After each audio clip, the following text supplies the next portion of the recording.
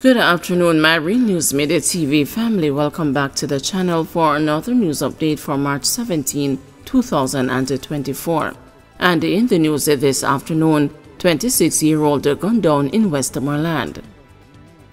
A man was shot dead along the Hertford Main Road in the vicinity of Petersfield, Westmoreland on Saturday night. The deceased has been identified as 26-year-old Romario Grant, otherwise called Dodds, a laborer from the community. Reports from the police are that citizens reportedly heard loud explosions and summoned the police. Upon their arrival, the now deceased was seen lying in a pool of blood, suffering from what appeared to be gunshot wounds to his upper body. He was assisted to the Savannah Lamar Public General Hospital, where he was pronounced dead. Investigations are ongoing. According to the police's crime statistics, the parish has recorded 20 murders as at March 16. Taylor accused of pulling gun during dispute charged. A 40-year-old Taylor has been charged with possession of a prohibited weapon and assault at a common law following an incident in Paradise, Norwood in St. James on Saturday, March 2. He is Donald Reed, otherwise called Pam Pam, of Paradise in the parish. According to reports, Reed and another man had a dispute during which Reed allegedly brandished a handgun and pointed it at the man and threatened to shoot him before leaving the scene. The incident was subsequently reported to the police and Reed was arrested and charged. His court date is being finalized. 2 Jamaicans charged after reportedly being held with US $70,000 at airport. 2 Jamaicans are to face the court to answer to charges in relation to breaches under the Proceeds of Crime Act after US $70,000 was seized at the Norman Manley International Airport in Kingston on Tuesday, March 12. They are 44-year-old Dino Baker, a mason of Boodles Crescent, Old Harbor, St. Catherine, and 34-year-old Randy K. Blair, a cosmetologist of Harrison Town, St. Anne. Baker and Blair were charged with the following offenses: possession of criminal property, cross-border movement of funds, bringing criminal property into Jamaica, concealing criminal property, and a conspiracy to bring criminals into Jamaica. Reports are that about 5:40 p.m., Baker and Blair arrived at the Norman Manley International Airport on a flight from the Providenciales, Turks and Caicos. During security procedures, anomalies were reportedly observed in both of their luggage.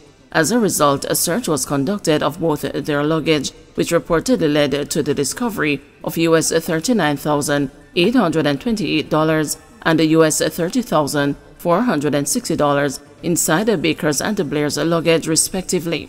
Both monies were allegedly found concealed in jars with hair products. Baker and Blair were subsequently taken into custody. Following a question and answer session in the presence of their attorneys, they were charged on Friday, March 15 by detectives assigned to the Narcotics Police Division. They are scheduled to appear before the Kingston and the St. Andrew Parish Court on Thursday, March 21. St. Catherine man charged for allegedly stealing phone and shooting victim.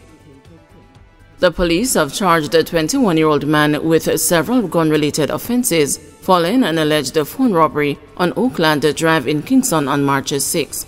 He is Darmani Jackson, otherwise called the Brown Man, of Rosemary Lane, Portmore in St. Catherine. He has been charged with wounding with intent, robbery with aggravation, possession of prohibited weapon, and unauthorized possession of ammunition. Reports from the Hunts Bay Police in St. Andrew are that about 5:10 p.m., Jackson pointed a firearm at a man, took his cell phone, then opened a gunfire at him, hitting him in the right side of his abdomen. In a bid to escape further injuries, the victim ran to seek assistance while Jackson escaped in the area. The police were alerted and upon their arrival, the injured man was taken to the hospital where he was treated and released. Jackson was subsequently arrested. And 21-year-old Paul Donaldson of Seaview Avenue, Kingston 13, has been charged with several breaches of the Firearms Act following an incident which occurred in his community on March 13. He has been charged with wounding with intent, possession of prohibited weapon, unauthorized possession of ammunition, and using a prohibited weapon to commit a felony. Reports from the Hunts Bay Police are that about 10:55 p.m., Donaldson pulled a firearm from his waist and opened gunfire at a man, hitting him in both legs. the man managed to run to a police and military checkpoint where he made a report and was assisted to the hospital. He was admitted in serious but stable condition. Donaldson was later arrested. Board of National Identification and Registration Authority named. A 9-member board has been established to oversee operations of the National Identification and Registration Authority. The authority is a precursor to the launch of the National Identification System, NIDS. NERO will, in due course, assume administration of the civil registration system in Jamaica, eventually replacing the Registrar General's Department and provide enhanced services. Prime Minister Andrew Holness met with the members of the authority Friday and charged them to maintain the highest standards of trust and integrity and work for the benefit and advancement of Jamaicans. Prime Minister Holness asserted that NIDS will add value to securing identity information. The members of the National Identification and Registration Authority are Bishop Conrad Pitkin, Attorney Georgia Hamilton, Reverend Newton Dixon, Henrik Steele, Alaka Jane, Maria Thompson Walters, Sharika Hemmings Allison, Emil Holgate, and Gordon Christopher Record. This office is there to carry out a function of the state that continues regardless of who is in government or what the political policies are. This is about the establishment, the protection, and the utility of citizens' identity, citizens' records, and the civil registry within which these are entailed and protected. In our system of governance in our country, we want people to participate because they see the value in participation.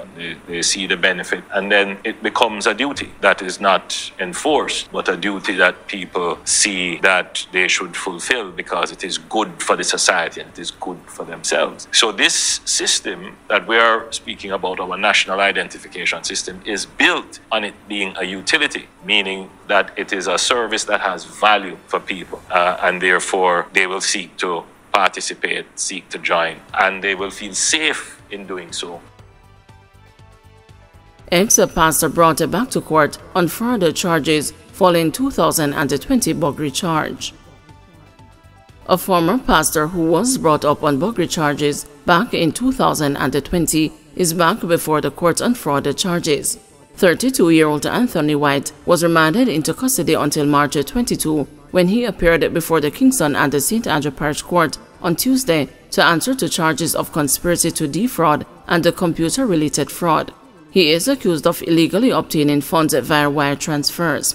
Highlighting the pastor's reported checkered past, Senior Parish Judge Lauren Cole Montague said White's previous run-ins with the law would not assist him in his current situation.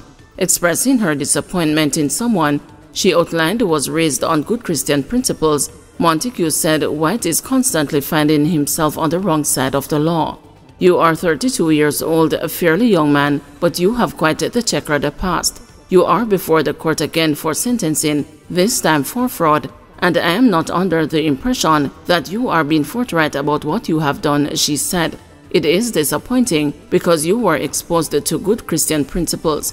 It is disappointing because you were exposed to good Christian principles. You started on your quest as a minister of religion, so for you to have done what you did, it's really bad. Setting another date for the matter to be heard once more, Montague ordered that the defendant be remanded until all evidence has been properly filed. White has another matter before the St. Anne Circuit Court. It is alleged that in 2020, the ex-pastor sexually molested a 12-year-old boy who was reportedly a member of his Seventh-day Adventist Church. White, who fled the island 2 years following the allegations, was deported back to Jamaica to face a trial. This after the Fourth Circuit in the United States, where he fled, threw out his asylum petition.